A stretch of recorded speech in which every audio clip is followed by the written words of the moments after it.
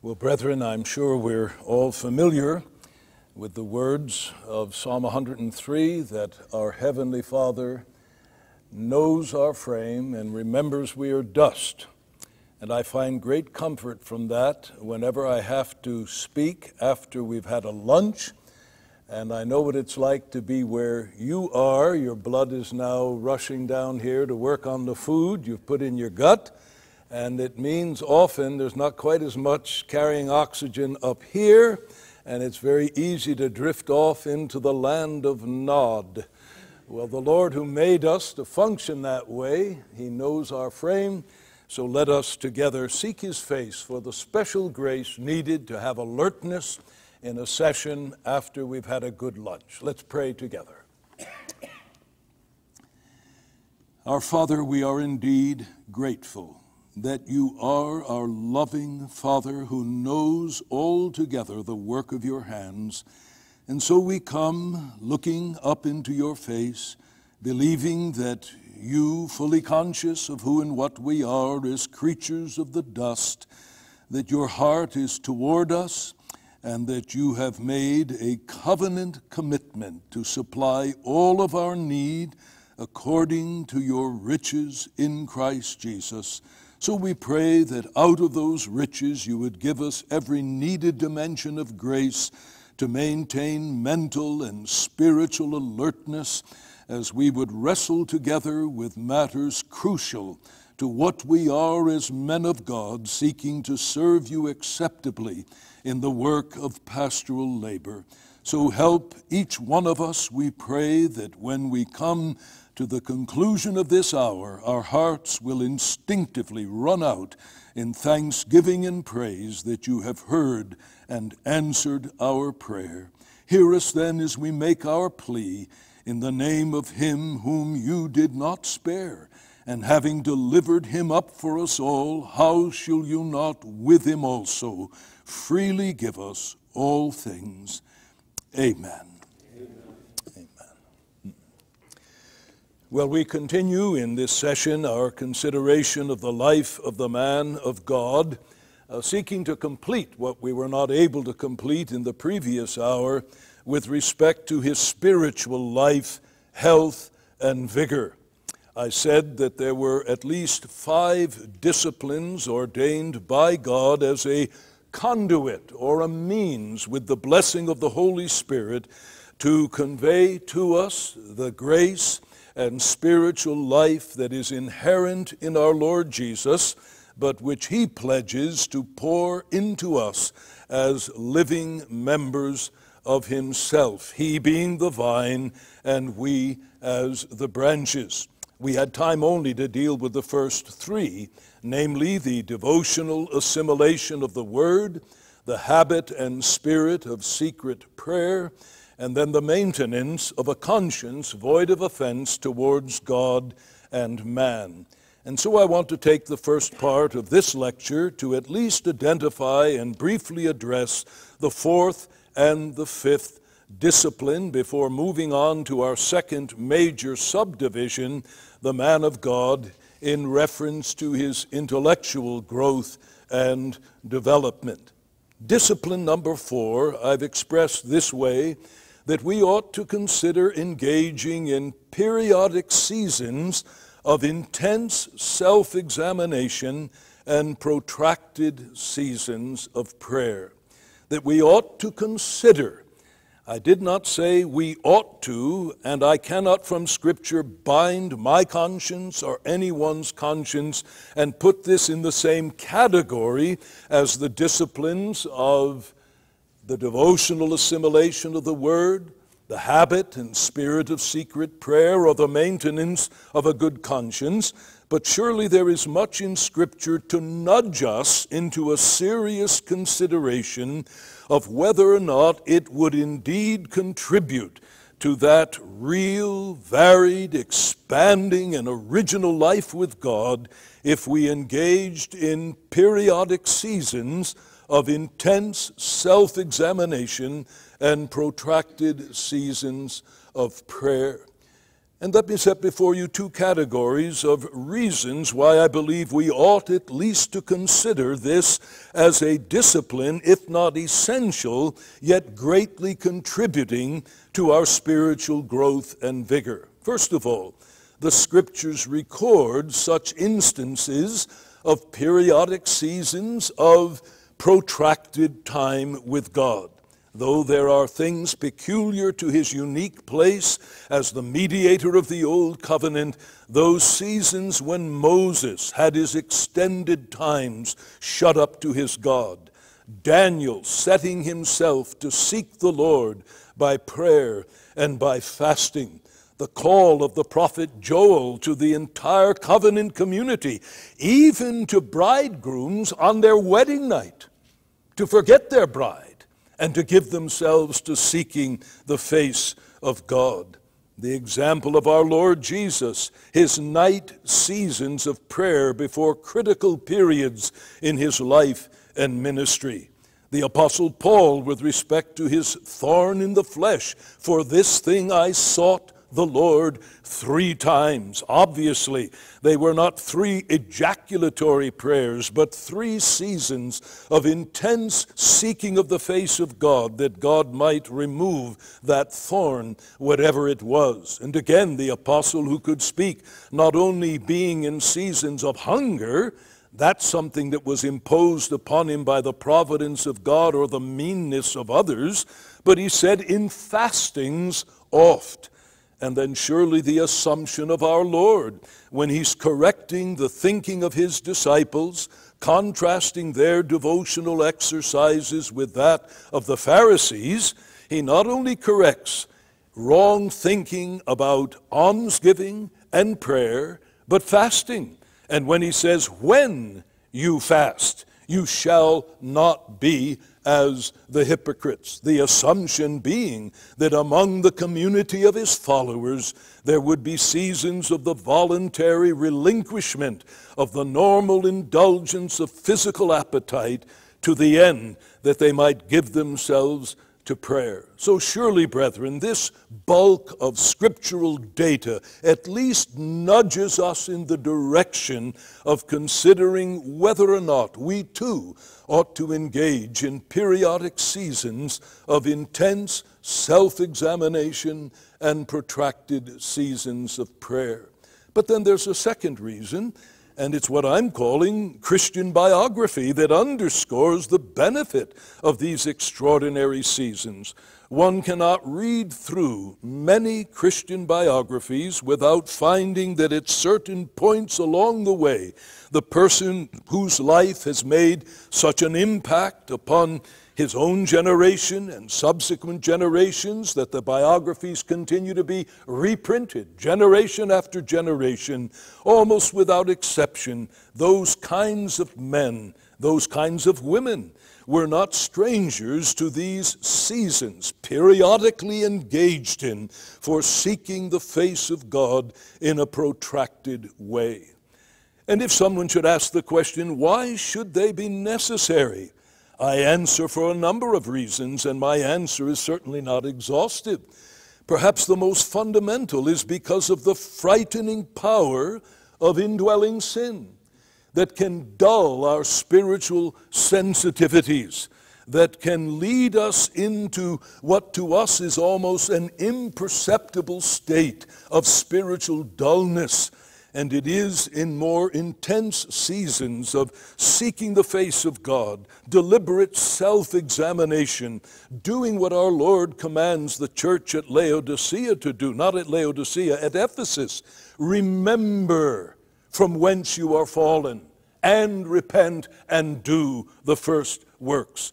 A season of remembrance of where we once were. What were the patterns of our devotional life? What were the patterns of our ruthless dealing with sin? What things did we once recoil from with horror that we can now tolerate without a twinge of conscience? Many times there is a creeping weakness and degeneration in the soul that does not come into focus in the ordinary course of our devotional disciplines, but a season of intense self-examination, of protracted prayer and fasting can be the means that God uses to help us to face more realistically that insidious, frightful power of our indwelling sin. There's the dulling influence of constant contact with holy things, where once we spoke of them with present feeling. We can now speak of them with consistency and accuracy, but no longer with present feeling. The soul becomes dulled by its constant contact with these things. And then the draining influence of involvement in the manifold tasks and burdens of the ministry.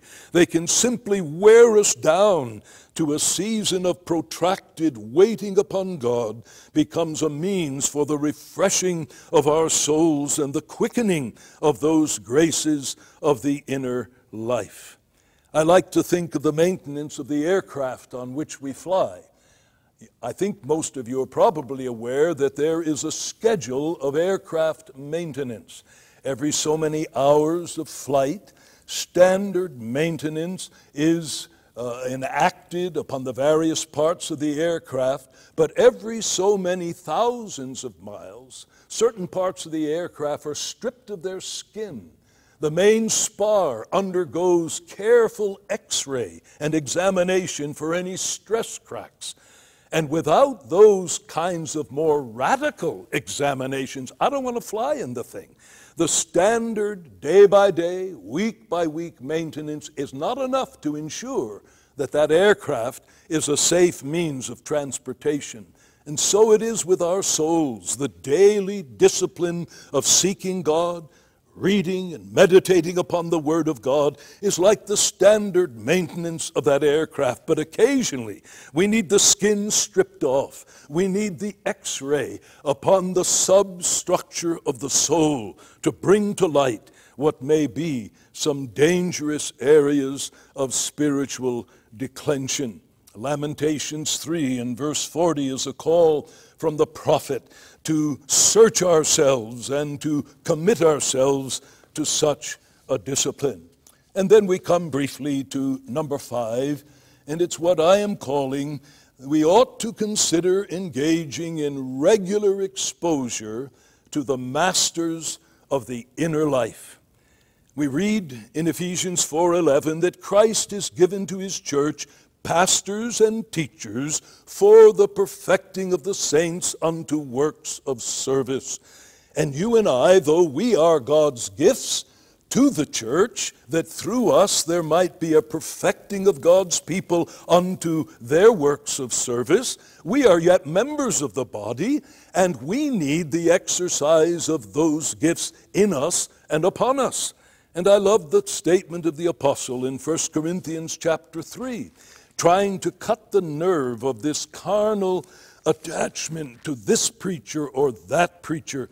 The apostle says to them at the end of chapter 3 in 1 Corinthians, "For all things are yours, whether Paul or Apollos or Cephas or the world or death or things present or things to come, all are yours." Those whom God has given to the church in past days, and whose ministries have been particularly owned in being masters of what I call the inner life, the struggles of the soul, the windings of remaining sin, the things that will keep us fresh in our relationship to the Lord. They are God's gift to me. They are mine as his gift. And I ought prayerfully and wisely, judiciously, to own them and to use them, not as masters of my faith, but as helpers to my faith. And when I speak of masters of the inner life, I'm referring to such works and authors as John Owen, Volume 2 of the 16 volumes, Communion with God, Volume 6, Indwelling Sin, Temptation and Mortification. How many times as I've gone through those, I don't know, probably some of those treatises 5, 6, 7 times, and I say, Lord, did I ever read this before? How could I have read that? written what I wrote in the margin of its profound impact upon me. And Lord, I've forgotten that principle. I've forgotten it. Few take us into the inner life like John Owen. The first time I read his treatise on mortification and then on indwelling sin, I felt like someone who was about to believe that there were such creatures as little Lilliputians. I felt like God had shrunk a man, stuffed him in my heart with a searchlight and a notebook, and he was writing what he saw. I felt so utterly exposed. How could someone know me as this man knew me? And what a means of grace dear John Owen has been to me in my walk as a child of God. Volume 7 on spiritual mindedness, marvelous material, worthy of being read over and over again.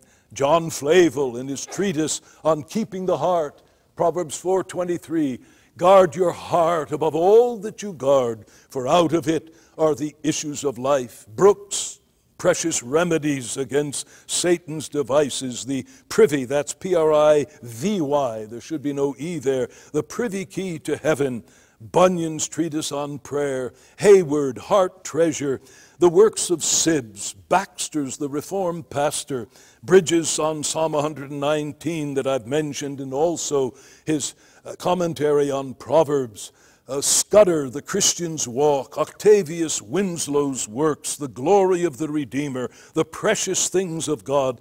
These are the books that I mean when I'm talking about masters of the inner life. I have found in my own experience that often these men are a help. I call them my pump primers, to take 4 or 5 pages when I sit in the chair that I use for my devotional exercises, and the wheels of engaging God seem to be moving slowly and seem to be sunk in the mud. 4 or 5 pages of one of these men often lift me out of that state and begin to move me upward and outward to engage God in a meaningful way. That's what's happening these weeks as I work again for the 5th time through Bridges on Psalm 119. Morning after morning, God is just meeting with my heart, and I've fallen in love with Bridges all over again. And read his cross references. This is what has amazed me as I've gone through this time. Generally, when he'll put a cross reference to validate what he's said, I skip over it. But this time I'm taking the time, more than I have in the past, to look up those cross references. And this man's mastery of his Bible is utterly astounding. He does the same thing in his commentary on Proverbs. Don't gloss over that. If you only get one verse of Psalm 119, sometimes it's 3 pages, sometimes a little more, sometimes a little less. Take the time and you will find by the Word of God the heart being stirred and drawn out. And there's such a Christ-centered fixation in Bridges. He finds Christ again and again and again in ways that are not forced, in ways that warm the heart. And so, my brothers, if you are not regularly exposing yourself to the masters of the inner life, I urge you, pecking away a little bit at a time, a few pages a day, that these may prove to be a great means of grace as you seek to have this real, this varied, this expanding, this original life with God and acquaintance with Him and with His ways. So in summary and concluding my treatment of these means that God has given us for the development of our inner spiritual life, what I want to say, my brothers, is give yourself diligently, determined by the grace of God that in the battle of the basics you will not flinch, you will not quit the battle, but maintain this discipline of devotional assimilation of the Word, the habit and spirit of secret prayer, a good conscience before God and man, periodic seasons of intense self-examination and protracted seasons of prayer, maintaining regular exposure to the masters of the inner life. And if in spite of all that, there's no freshness, no expansion, no increase It's probably because you're dead and you're not converted. There's nothing there to expand and increase. And may God grant that none of you will appear before God as an unconverted pastor. Now then, we've concluded our treatment of that first basic area in the life of the man of God, his life spiritually.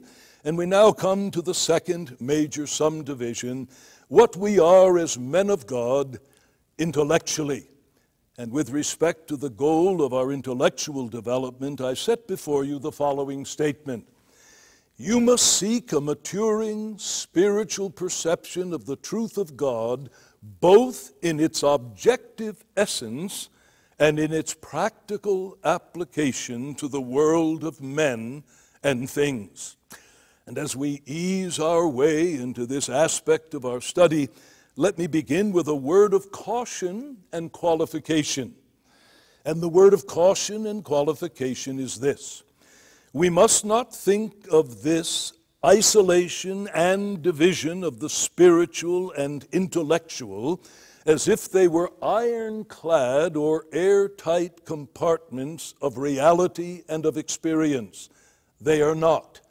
It should be obvious to all of us that the intellectual faculties are vigorously at work in the disciplines essential to a real, expanding, varied, and original life with God.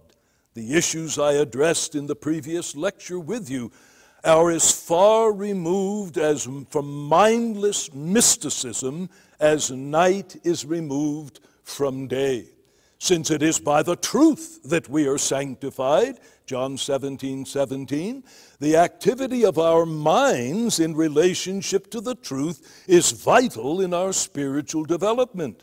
Further, if it is by the renewing of our minds that we come to an increasing experiential acquaintance with the will of God, the good, the acceptable, and the perfect, Romans 12:2, then there can be no totally mindless spirituality.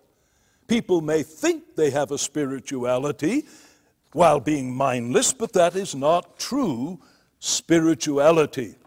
However, having made that qualification, it is indeed perfectly possible that a man of God may experience no little measure of a humble, vital walk with God, with the necessary intellectual exercises involved in such a walk, and yet fall short of his maximum potential for usefulness because of intellectual sterility, laziness, or lack of general intellectual discipline. In other words, there is a sense in which a man may indeed be set in his heart to love God with all his heart, but is not set with equal diligence to love God with all his mind.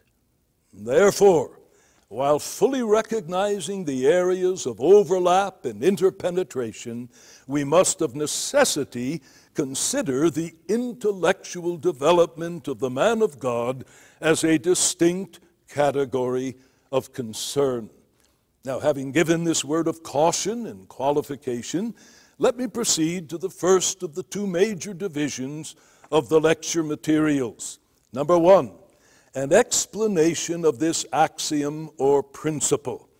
I have asserted that the man of God must seek a maturing spiritual perception of the truth of God, both in its objective essence and in its application to the world of men and of things. Now let me break this statement down into its major components and seek to explain them.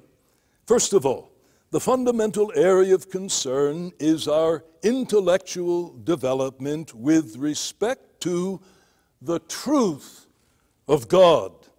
Now, by the truth of God, I mean the unchanging verities revealed to us by God in the books of general and special revelation, but with peculiar concern towards special inscripturated revelation. It is the perception of these verities that ought to be at the heart of our intellectual pursuits and activities. We ought not to be found often dabbling in theories or in heresies or in error, but in the substantial realities of truth. And here we do well to listen to the sagacious counsel of Alexander, page 172, in the quote that you have in your notes, the bottom of that page. The mind must be allowed some periods of calm, uninterrupted reflection in order to liberate freely and find the resting point between conflicting views. That time is sometimes expended in learning, examining, and collating arguments of all kinds on different sides of a given question, which might, by a much more compendious method, have served to discern and embrace positive truth or to make deduction from acknowledged truth. No wise counselor would proscribe the perusal of controversies, yet, he who reads on different sides must necessarily read much that is erroneous, and all tampering with falsehood, however necessary, is like dealing with poisons full of danger. If we might have our choice, it is better to converse with truth than with error, with the rudest, homeliest truth than with the most ingenious, decorated error, with the humblest truth than with the most soaring, original, and striking error. The sedulous perusal of great controversies is often a duty, and it may tend, I had to laugh at the use of these next words, acuminate the dialectical faculty. He's writing to students who in his day would know what that means. To acuminate means to sharpen, the dialectical faculty, the ability to examine and weigh opinions. So we might say the sedulous, the diligent perusal of great controversies is often a duty and may tend to sharpen our ability to discern issues with which we are wrestling. But none can deny that it keeps the thought long in contact with diverse falsities and their specious reasons. Now, these same hours would be employed far more healthily in contemplating truths which in their own nature are nourishing and fruitful. To confirm this, let it be remembered that truth is one while error is manifold, if not infinite. Hence, the true economy of the faculties is, wherever it is possible, to commune with truth. Again, while error leads to error, truth leads to truth. Each truth is germinal and pregnant, containing other truths. Only upon this principle can we vindicate the productiveness of solitary meditation. And then he goes on to amplify that exhortation all the way to the top of page 175. And he urges the student to be very careful in coming in contact with error. Far better that the mind be thoroughly impregnated with truth, just like the person who in our governmental system is responsible to identify counterfeit bills that are produced by the Federal Reserve. They spend most of their time not examining all the various counterfeits, but by mastering all of the distinctive qualities of the real thing. And when they have, by feel, by a glance, they can detect the counterfeit. And so the mind of the man of God must be so conversant with truth that when he confronts an aberration, he's able to detect it, not because he has spent an inordinate amount of time dabbling in the aberration, but so soaking his soul in the truth of the living God. So then, when I say that we must seek a maturing spiritual perception of the truth of God, it is this to which I am making reference. Then I've used the word a maturing perception of the truth of God. When something is mature, it has reached its full development or its native ideal. The mature tree has reached to its full potential. I planted a tree in celebration of the successful removal of my prostate gland in July 10 years ago as a monument to God's goodness in all appearance, early detection, complete removal of the gland and any cancer in my body. And I was told by the tag that attached to that tree, at maturity, it will be 30 feet high and approximately 20 feet in width. Well, it has almost reached its maturity in just 10 years. When we say of a child, it has all the appendages that it will have in adulthood: 2 hands, 2 eyes, 2 ears, a mouth, and all the rest, all the internal organs, but they have not come to their full development. And so when I speak of this maturing perception of the truth of God, I'm not talking about going from a mind full of confusion as a babe and throwing off error and imbalanced perspectives, but those truths that are implanted in the soul in our initial encounter with the grace of God in Christ through the gospel, that they develop and flower and come to an ever-growing fullness in our understanding. The expansion of our understanding of what it means to be a child of God, of who Christ is, of all of our privileges in a state of grace, of an ever-growing understanding of our duties and responsibilities, an ever-growing perception of the wonderful integration of truth, and how truth not only begets truth, but beautifully dovetails with truth. That's what I mean by this maturing perception of the truth of God. And when I have used the word spiritual perception of the truth of God, I'm using the word spiritual in the New Testament sense, that which is given by the ministry of the Holy Spirit, the third person of the Godhead, illuminating our minds in the truth of God, the one who alone can enable us to grasp spiritual realities so as to behold them in their inherent beauty and to feel their weight and the impress of their weight upon our souls, to understand their implications for thought and for practice. So when I say spiritual, I'm not talking about something that bypasses the cognitive and the intellectual, but an operation upon the intellectual faculties of the Holy Spirit Himself. And then I have said in my maxim or major principle that it is an understanding of spiritual objective truth, a spiritual understanding in its objective essence and in its application to the world of men and things. And by that I'm simply attempting to underscore that there is a clear statement of truth. Timothy, hold fast the pattern, the form of sound words. Contrary to much of the mindset of our generation, we hear the word postmodernism until we wait and can't wait until it gets buried with a lot of other in-terms, but certainly there is a mindset that there is no objective truth out there that can be formulated in words. Yet this is contrary to the teaching of Scripture. Hold the pattern of sound words. Timothy, there are realities that have been conveyed to you in words, and the words have form and structure. You hold to them. You pass them on as the apostolic tradition to others. That's truth in its objective essence.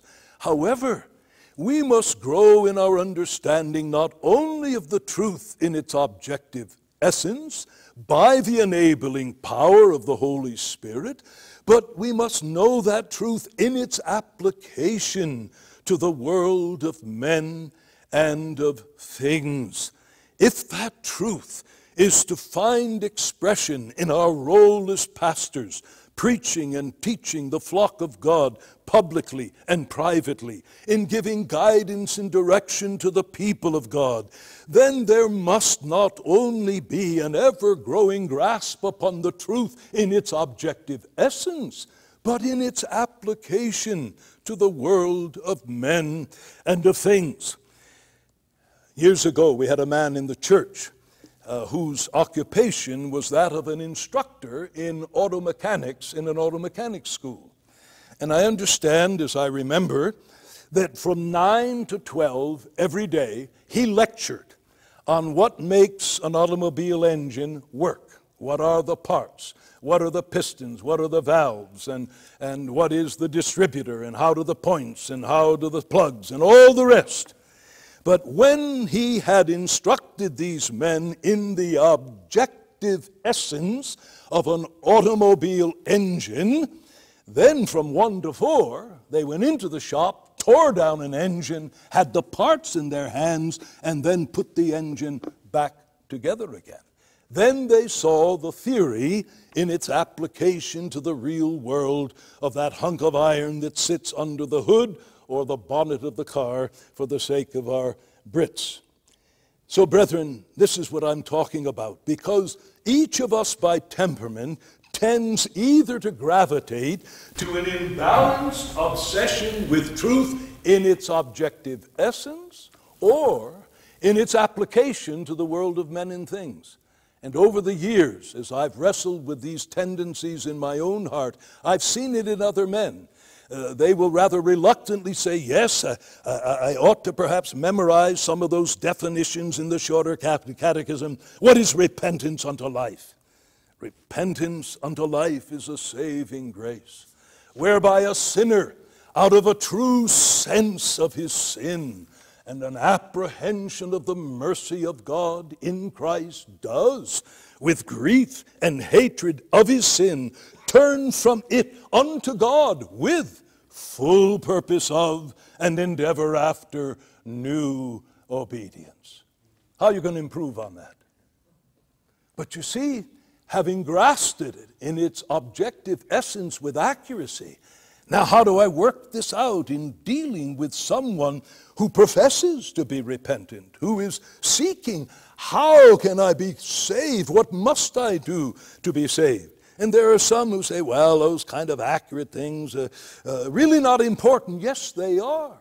The closer we can come to expressing God's truth in the forms of sound words, not only as they are deposited in the apostolic tradition, but as the apostolic tradition has been expressed and formulated in the crucible of truth against error in the history of the church, and the great creedal statements and the confessions and the catechisms hammered out as a legacy for God's people.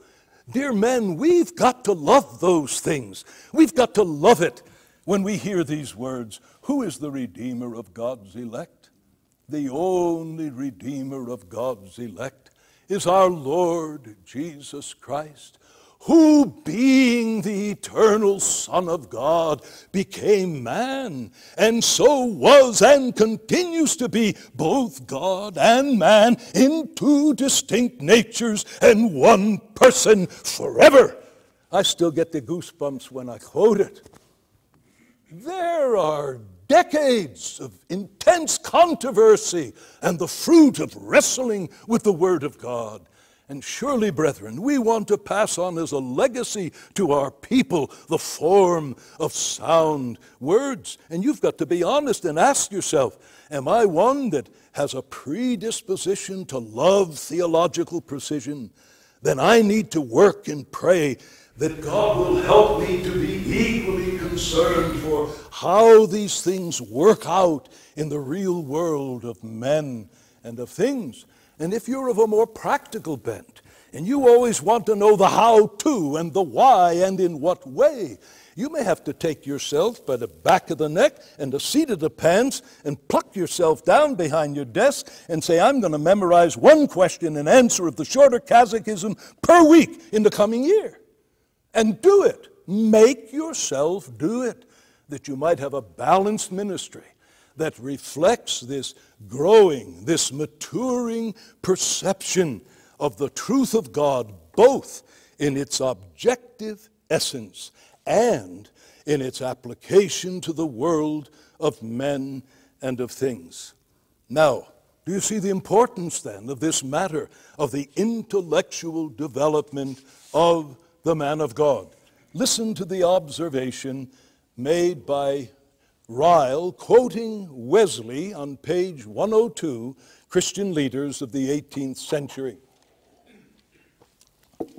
To one who neglected the duty of private reading and regular study, Wesley wrote as follows: "Hence, your talent in preaching does not increase.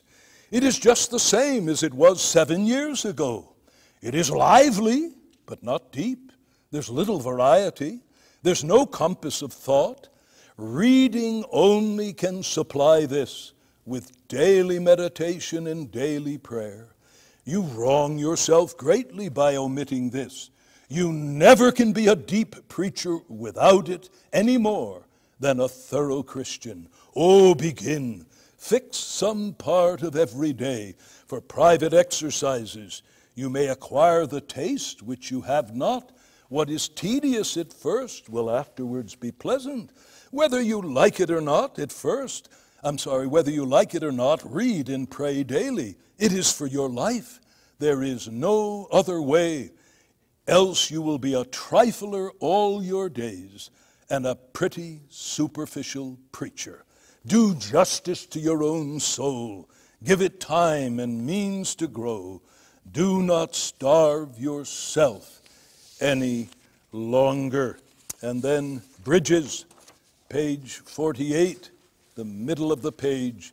"It is of great moment that the habit of study should, as far as possible, be maintained through life.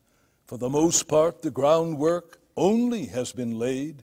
Let our early attainments excite, not satisfy our thirst for information, divert, not bound our investigations.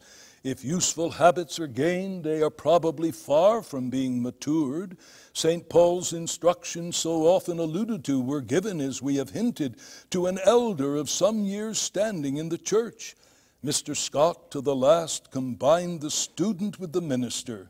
If we live only on old stores, as a beloved brother has observed, we shall never enlarge our knowledge.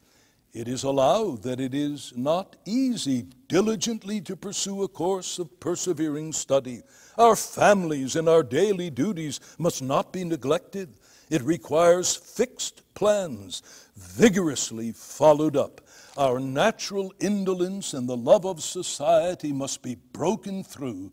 Cecil says, every man, whatever be his natural disposition, who would urge his powers to the highest end, must be a man of solitary studies.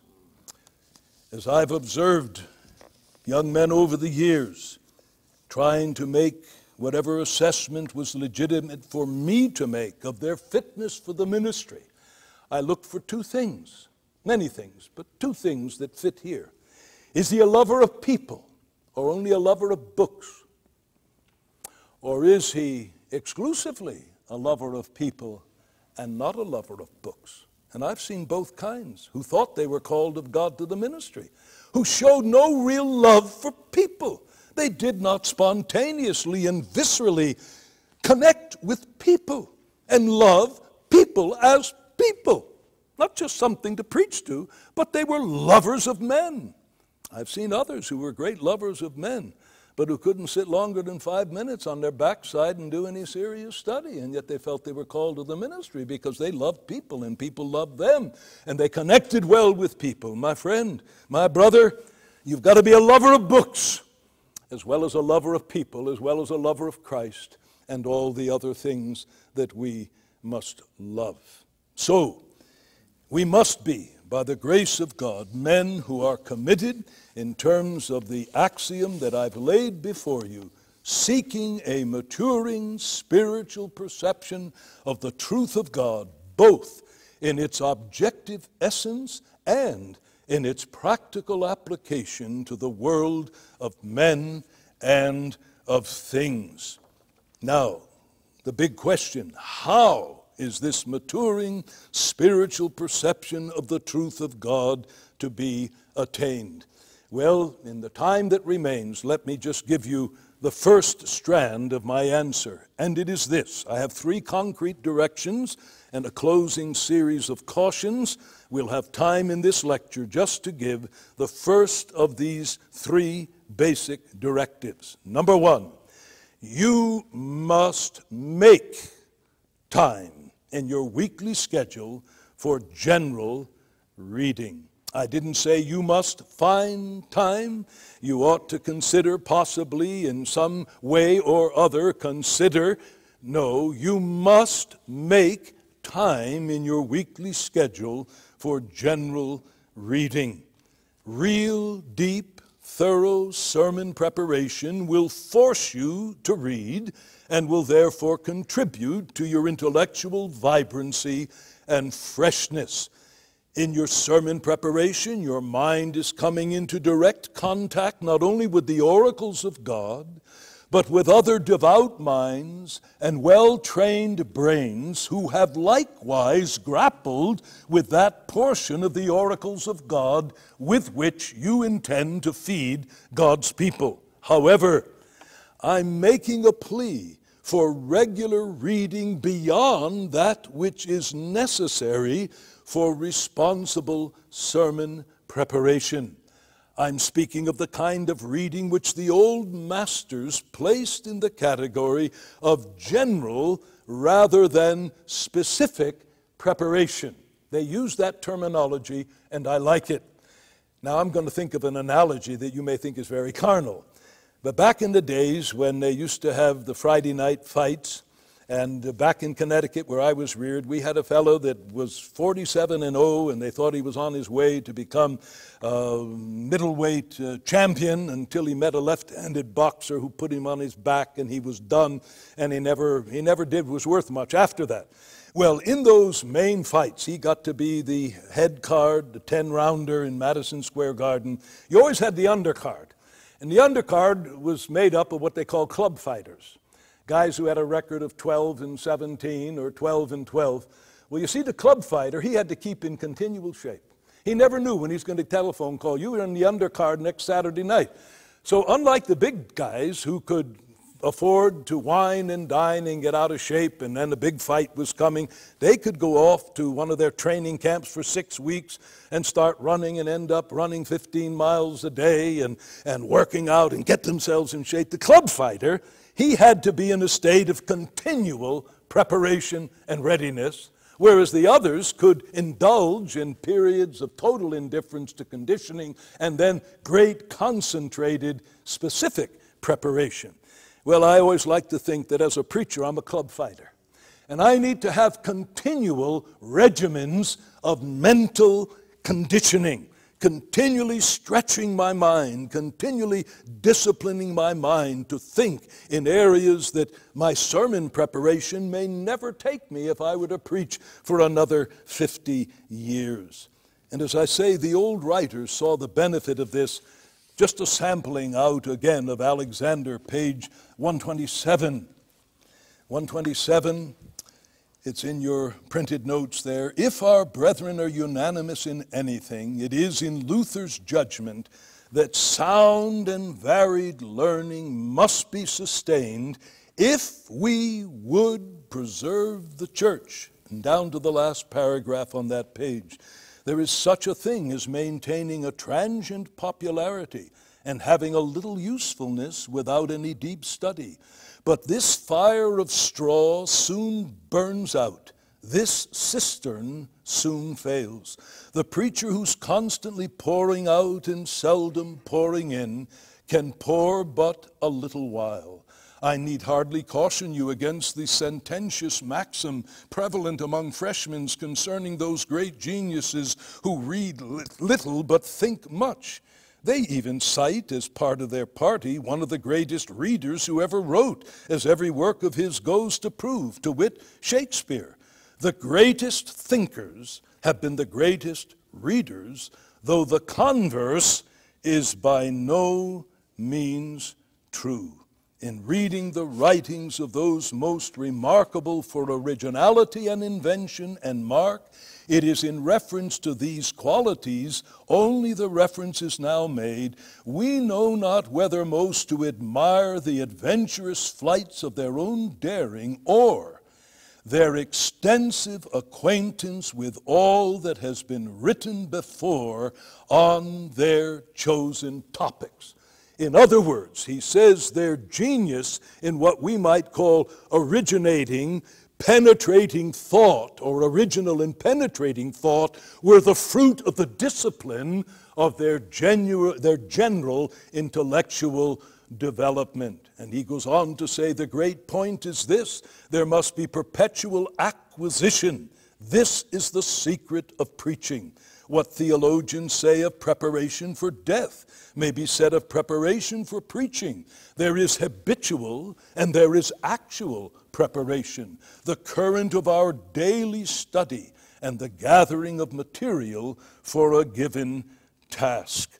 At the end of that page, there are evils which can be prevented only by the resolute pursuit of general studies, irrespectively of special pulpit performance. Such habits will tend to keep a man always prepared, and instead of getting to the bottom of his barrel as he grows older, he will be more and more prepared as long as his faculties last.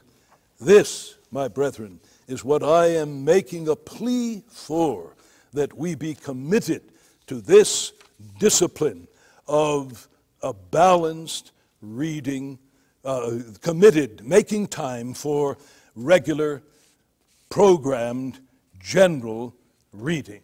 And I've looked at the clock, and the time has gotten away from me again, and so we must break off here, and God willing, tomorrow, then we will pick up and progress to the next two principles and directives with regard to this matter of our general reading. Well, let's pray and thank God for a good day together, and pray that the Lord will bless us as we anticipate coming together tomorrow for the further lectures. Let's pray. Our Father, we bow in your presence, and as we hear more and more of the responsibilities laid upon us as pastors, those who are the fulfillment of your promise to your church, I will give them shepherds according to my heart, who shall feed them with knowledge and with understanding. Lord, if we are to be such shepherds, we acknowledge we must have minds that are ready to love you and serve you and diligently engage in an ever-growing, ever-expanding understanding of your truth, both in its objective essence and in its application to the world of men and things. We pray that you would forgive us where we have been mentally lazy and have thereby starved our people, where we have allowed the pursuit of the intellectual in some way to erode or undermine our commitment to serve your people in their practical needs. Forgive us. Lord, left to ourselves, we are a mass of imbalance. We are a mess, Lord. We need your grace to uphold us and strengthen us and enable us so to order the hours of our days, that we may fulfill our holy calling to your praise and to the blessing of your people. We pray that you will take whatever's had the chaff of men's ignorance and blow upon it, whatever has been true to your word and an expression of sound judgment, seal to our hearts, and bless it to the end that your people may be blessed. We ask in Jesus' name, amen. Amen. Amen.